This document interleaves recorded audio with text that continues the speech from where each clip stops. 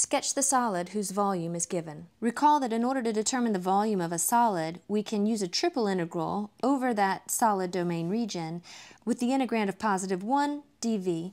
In spherical coordinates, all of this together makes up the value dv, and so we can focus on those limits of integration in order to determine the solid that we're looking for. So our values for rho are going to go from 1 to 2, the values of phi are going to go from pi over 2 to pi, and the values of theta are going to go from 0 to 2 pi. So let's recall that the formula rho is equal to 1 and rho is equal to 2 will graph to give us spheres in three-dimensional space. Rho is equal to 1 is a sphere of radius 1, and rho is equal to 2 is a sphere of radius 2.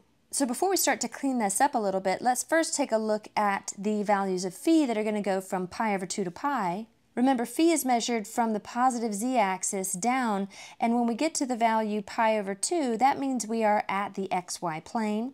So we really just want the portion of these spheres that are from pi over 2 to pi, which means the lower hemisphere. So let's try to remove some of these pieces that are not part of our volume to try and clean up our image here. And when we take into consideration that theta goes from 0 to 2 pi, remember theta is measured from the positive x-axis, moving around in this counterclockwise direction, means that we get the entire hemispheres all the way around. Let's return to our rho criteria. Remember, rho goes from 1 to rho is equal to 2, which means that we get all the rho values in between these two outer hemispheres, which means that we're getting this thick outer shell here with negative space on the inside of our bowl. And again, this is the outer shell of our rho is equal to 2 sphere, and so this is the solid whose volume is determined by this triple integral.